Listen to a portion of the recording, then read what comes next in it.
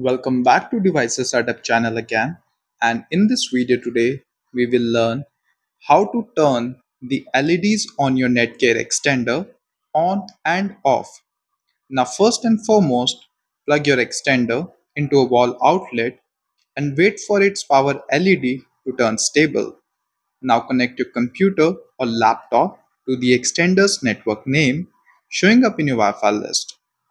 Now, open a browser on the very same device and in the URL or address bar, type http colon forward slash forward slash www.mywifi.ext.net or use http colon forward slash forward slash www.mywifi.ext.local or use 192.168.1.250 to access the extender's web login page. On the login page, you need to type username and password that you set during the setup. Although if you are still using the default username and password, then the username is admin and the default password is just the word password itself. You should type it in all lowercase.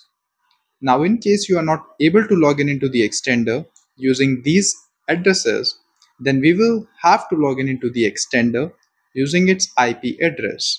Watch our video on how to log in into any extender using its IP address. The link is given in the description.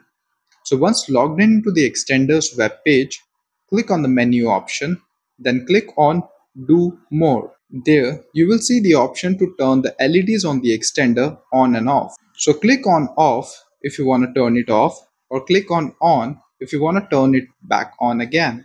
So this is how you can turn the LEDs on or off on your Netgear extender.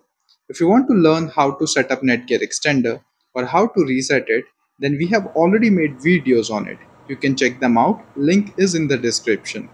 Moreover, we do also provide independent support for different gadgets like printers, routers, smart TVs, Roku, Alexa, extenders, etc. So if you need any technical help with any home appliance, then you can get in touch with our representative on our official website https colon forward slash devicessetup.com. The link is given in the description. If the video was useful, don't forget to like and subscribe to support my channel. So see you guys in the next video. Until then, have a wonderful day.